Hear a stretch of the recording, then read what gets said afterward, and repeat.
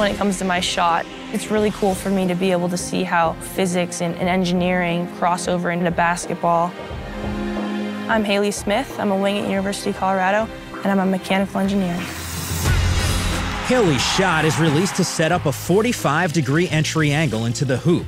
As it follows a near parabolic arc through the air, it is stabilized by the backward spin Haley applies at the point of release. This science enables Haley's shot to consistently drop.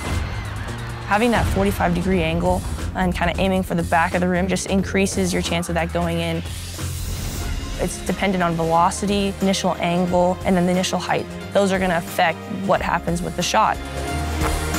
I think STEM is so important just because people who are studying these majors are the people who are going to be changing the world. Chevron Human Energy Stories, explaining the STEM behind the game.